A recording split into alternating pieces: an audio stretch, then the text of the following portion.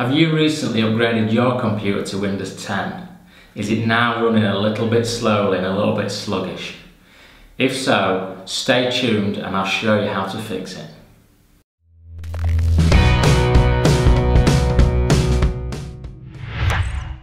As an IT professional with over 15 years experience, I always advise my customers not to upgrade their Microsoft operating systems.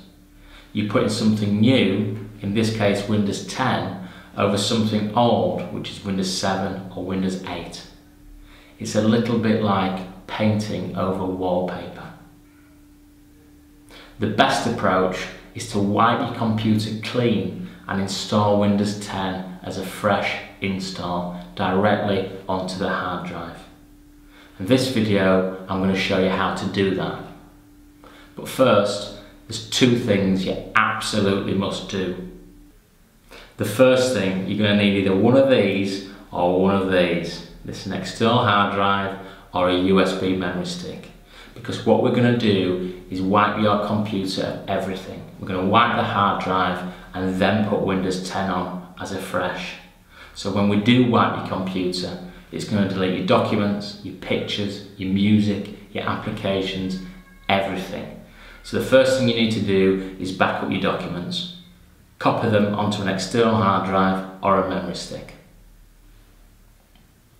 The second thing you need to do, you need to make sure that you've got the software to install everything back on there. And by software, I mean things like Microsoft Office, your antivirus software, and any bespoke applications that you use.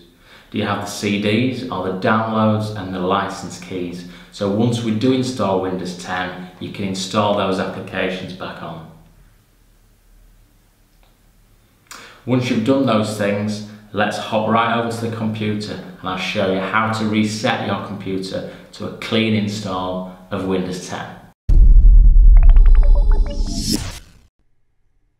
So here we are on my Windows 10 PC. This PC started out its life as a Windows 7 PC and has been upgraded to Windows 10. Now what I want to do now is I want to clean the hard drive and reset it to a nice clean install of Windows 10. So the first thing I need to do is go to the Start button in the bottom left hand corner and go to Settings.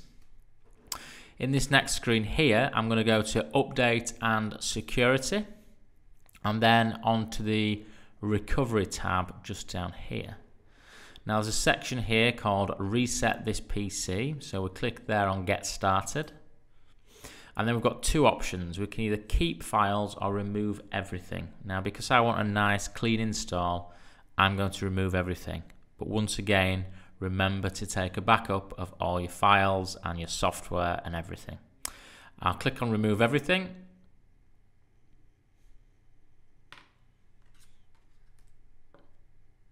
And then we get two more options. So we can just remove the files or remove the files and clean the hard drive. And it gives you a little bit of guidance here. So this top section, use this if you're keeping this PC.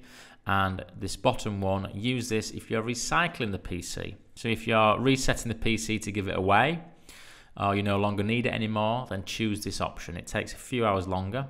Or if you're installing Windows 10 to keep it for yourself, then it's okay just to remove the files.